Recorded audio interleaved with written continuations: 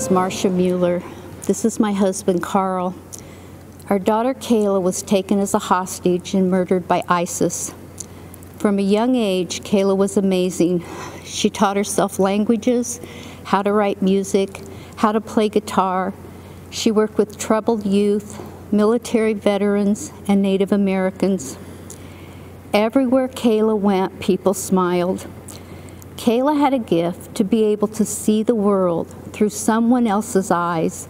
She became a humanitarian aid worker, and when she was helping children at an orphanage in India, Kayla wrote, "I find God in the suffering eyes reflected in mine.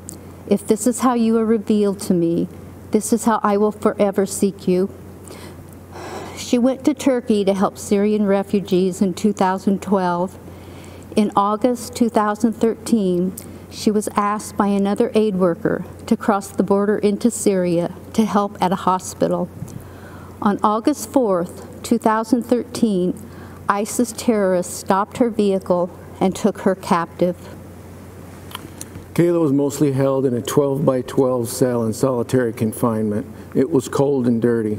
ISIS terrorists shined bright lights in her face. They shaved her head. They beat her and tortured her. The leader of ISIS, Abu Bakr al-Baghdadi, raped her repeatedly. For 18 months, she endured. And we endured an agonizing back and forth between us, the Obama administration, and ISIS. We put all our faith in the government, but the government let us down. President Obama refused to meet with us until ISIS had already beheaded other Americans. To this day, we've never heard from Joe Biden. Instead, the Obama administration hid behind policy so much that we felt hopeless when they kept us from negotiating to save Kayla's life. The administration showed more concern for the terrorists in Guantanamo than the American hostages in Syria. The military prepared a rescue mission, but the White House delayed it. By the time it went forward, Kayla had been moved to another location. After 18 months of brutal torture, we learned from ISIS that Kayla had been killed. The Obama administration kept telling us they were doing everything they could, but their version of everything wasn't enough. What a difference a president makes. Under President Trump, U.S. Army Special Operators conducted a raid on al-Baghdadi's compound.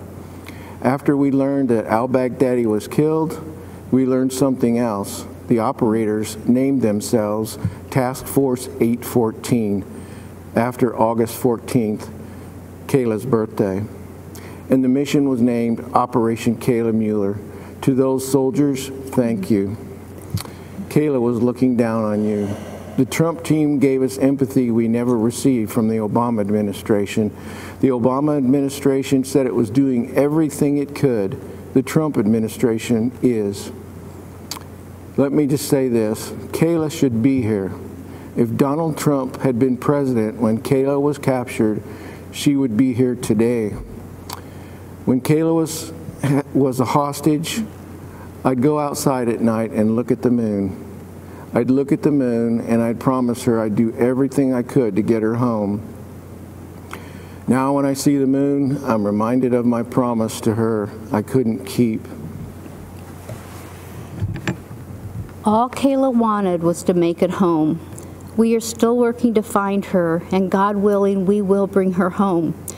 Kayla was born a miracle. We were told we would never have a second child, but God gave us Kayla, and she gave herself to the world. 8 months into Kayla's captivity, another hostage was able to smuggle out a letter Kayla had written.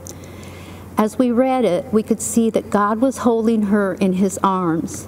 In her words, she felt tenderly cradled in free fall. She also wrote, "I have been shown in darkness light and have learned that even in prison one can be free. I am grateful. I have had many hours to think how only in your absence have I finally, at 25 years old, come to realize your place in my life. None of us could have known it would be this long, but no, I am also fighting for my side in the ways I am able, and I have a lot of fight left inside of me. I am not breaking down, and I will not give in, no matter how long it takes. Kayla taught me so many things as her mom. She's still teaching us.